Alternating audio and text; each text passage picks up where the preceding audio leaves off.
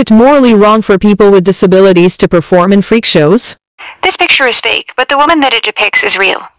Josephine Myrtle Corbin was born in 1868.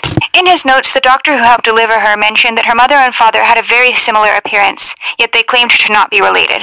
Myrtle was born with dipagus, a condition where a conjoined twin fails to fully separate. She had 2 pelvises and 2 sets of reproductive organs, but other than that, she was a perfectly normal and healthy baby girl.